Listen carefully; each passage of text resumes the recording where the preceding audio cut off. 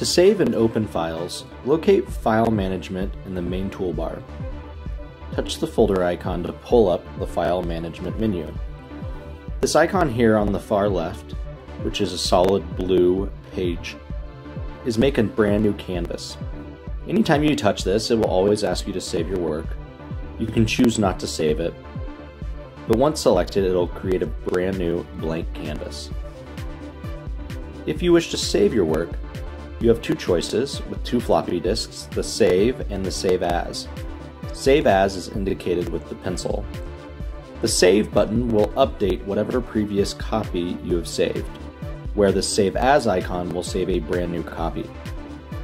When you touch the Save button, you will have the choice to save either locally, as indicated by the hard drive icon here on the top left, or save to the cloud by selecting the appropriate cloud icon. To navigate your folders, double tap to open, or double tap the top level to go up one level.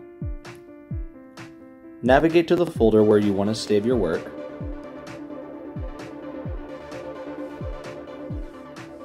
Title your lesson,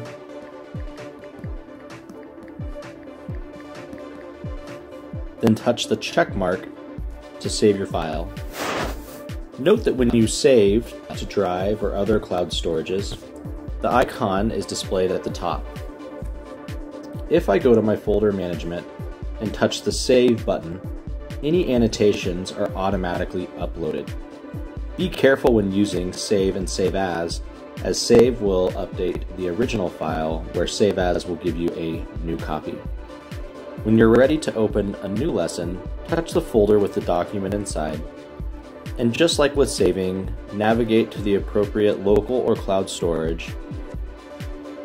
Open up the folder that you want to go to, and then choose your lesson.